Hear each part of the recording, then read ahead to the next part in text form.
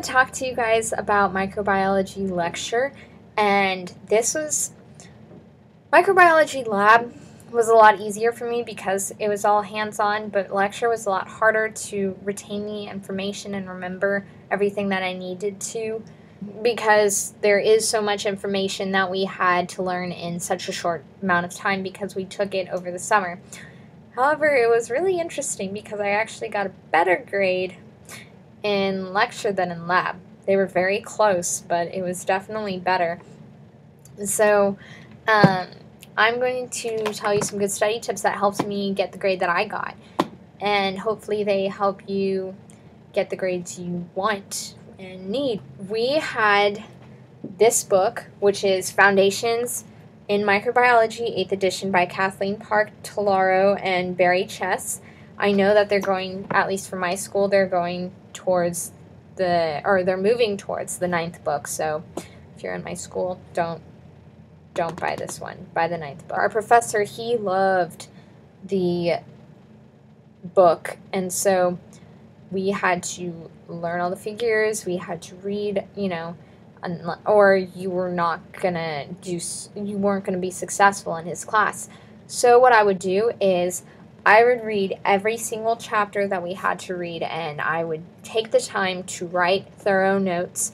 It took me about 4 to 6 hours for each chapter to write my notes down, but even though that seems like it's a lot, it really was a lot, so I was always in the library, but it was good in the long run. I had 4 notebooks, and I went through these. Before he gave out the lecture notes, I went through these like one. I just would get through one every single week. That's how much I was writing. But what was helpful was, before he gave us these notes, so this was for the first test, he didn't give us the notes, and so we would have to take our own notes during class, and it was a lot easier to take notes once I already had an outline and I already took notes on that chapter that we were going to talk about that day. So what I decided to do is, after the first test, he decided to give us the lecture notes that he would present in class. So what I would do is, for example, this one. I would just write, lecture notes. Usually my handwriting isn't too good when I'm just furiously trying to jot something down. So what I would do is I would take these notes and I would print another copy, so then I could rewrite the notes, and I would be able to go back to the notes that I rewrote, and I could actually read my handwriting. It was actually legible. And it forced me to look at the material again, so I'm always being exposed to the material that we are going to be tested on later on. So that was very helpful. For the second test, we mainly focused on bacteria, and so there were a few organisms that he wanted us to remember. So he gave us a small template of a chart that he wanted us to fill out for our benefits, and so I added just a few extra, but I did fill it out, and it was really helpful because it talked about key points. I wrote all over it. It looks like a unicorn threw up on my pages.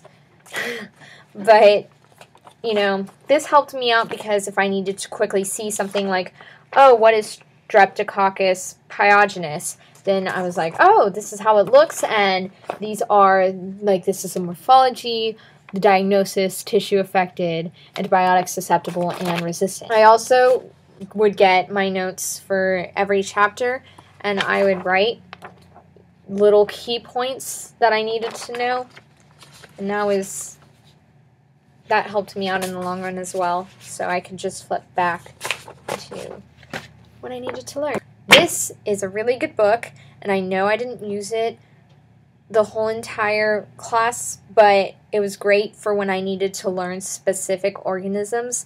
It's called Clinical Microbiology Made Ridiculously Simple, and this is the 3rd edition. I got this from Half Price Books at my local Half Price bookstore, and I know I'm going to use it a lot more in pathology, but it was really helpful, especially in the second and third test when we had to learn, for example, Staphylococcus aureus. This one was very cute.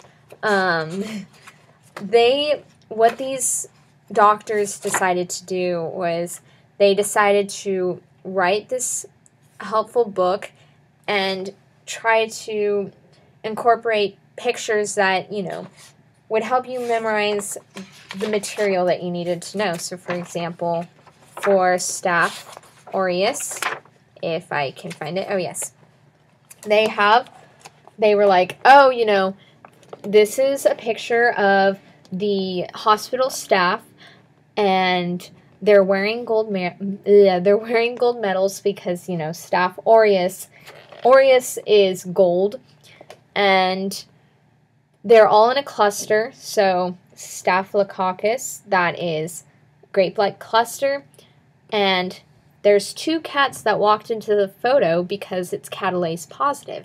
So I thought that was really cute, and when I was taking the test, I would remember these small little pictures that I saw while reading this book.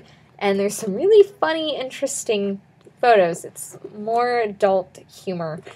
So I highly recommend this book. It's helpful. I mean, another example is the Rhino Virus while he's holding a Corona and then NyQuil. It says, Rhino with the common cold drinking a Corona beer. This will help you remember that the Rhino Virus and the Corona Viridae both cause the common cold. So that was really cool. Make your reviews for each test. Like, start working on it once you get the material for each class, because in the end, you don't want to just try to, put together a review at the last minute. You want time to actually look over your notes and see what you need to study. Well, I hope these tips helped you out. And if you guys have any suggestions for any new videos that you want to see, just comment below. Thank you, and I hope you guys enjoyed. I'm going to go sleep or eat before I have to go to my next training session.